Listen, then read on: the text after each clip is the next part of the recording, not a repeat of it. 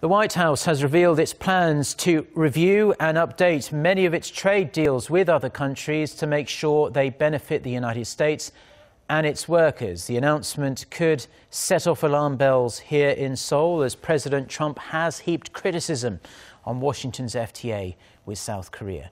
Mok-yeon has more. In a briefing Tuesday, White House Press Secretary Sean Spicer said the Trump administration will look through the nation's trade agreements to make sure they are the most up-to-date and address the technological advances that have occurred. I think the idea is to make sure that we are looking at all of the trade deals we have throughout the globe to make sure that they continue to benefit American workers. And in many cases, we can update these deals. He stressed, however, that such a review isn't targeted at any specific country. Spicer reaffirmed the president's pledge to review all trade pacts and agreements. As Trump has previously said, free trade deals have contributed to America's economic difficulties over the years. Since his inauguration, President Trump has been focusing on the protection of American workers and companies as his top priority.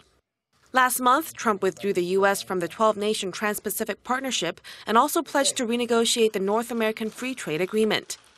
The Chinese government has expressed concern over the administration's trade policies as Trump has vowed to raise import duties on Chinese goods to 40%.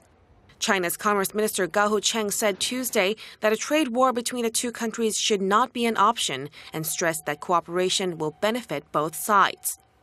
South Korea will be monitoring how the White House addresses the free trade agreement between Seoul and Washington that came into effect in early 2012. On the campaign trail, Trump slammed the deal, saying it was killing jobs in the United States. Mok-yeon, Arirang News.